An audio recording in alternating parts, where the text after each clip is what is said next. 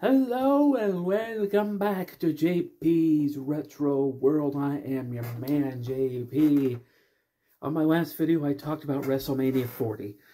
And this kind of ties along with that because before I watched WrestleMania 40, night one, I tuned in to Peacock and I watched a documentary about Bray Wyatt. They just did a brand new documentary about Bray Wyatt, which was basically showed a lot of his brother, Taylor, who's known in WWE world as Bo Dallas.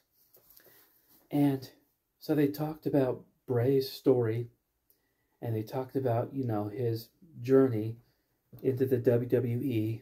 They started from NXT, and then as Husky Harris, but then he didn't really like that. Nobody really liked that gimmick, so he came up with this idea for a wrestler, which was kind of derived from the old, mid-90s wrestler Waylon Mercy. And if you don't remember that wrestler, Google it or look it up, because you could totally tell how he kind of got the look from Waylon Mercy, and it was a really good character. It didn't last long because Dan Spivey, the man who did it originally, was already old and kind of beat up, so he kind of retired after that. But anyway, Bray Wyatt got this idea from this character, but over time it just evolved into this kind of creepy, I don't know, Louisiana swamp creepy guy. And he had these two big guys that were with him, Luke Harper and Eric Rowan. Those guys, one of them wore this sheep's mask when he came to the ring. Two big, gigantic guys. And then, after a while, Bray left for a while. Then he came back and kind of reinvented himself. And he called himself Bray Wyatt, but then his alter ego was The Fiend, this evil, demonic-looking figure where he had this, mask where it was, just totally evil looking. But it was supposed to be evil. He was supposed to be a heel. And he would come back and he would torment all of his opponents. And, he would, it was kind of fun stuff. And especially if you like classic, horror movies, where, there's a monster, because he was portraying himself as kind of this, evil monster that would torment and haunt his opponents and play mind games. He was kind of sort of like a new Undertaker, only he was the Undertaker with the dial turned up. So then, he left the company, but then he came back, and I think the WWE had big plans for him. I mean, they were going to do some pretty cool stuff with him, but then he got sick. He came down with COVID, and then that ultimately led to his passing. He passed away at the age of 38, which is very sad. Very sad. Yeah, it's way too young. Very too young, and he left behind, legions of fans. He left behind a fiance and kids. But the fans loved him. The fans loved what he did. They loved his contribution to the wrestling business. And in a world where I really didn't care for a lot of the modern stuff, I actually really enjoyed Bray's stuff. Bray Wyatt's stuff was actually just, it was really cool. And that's the kind of wrestling character that I grew up watching when I was a kid.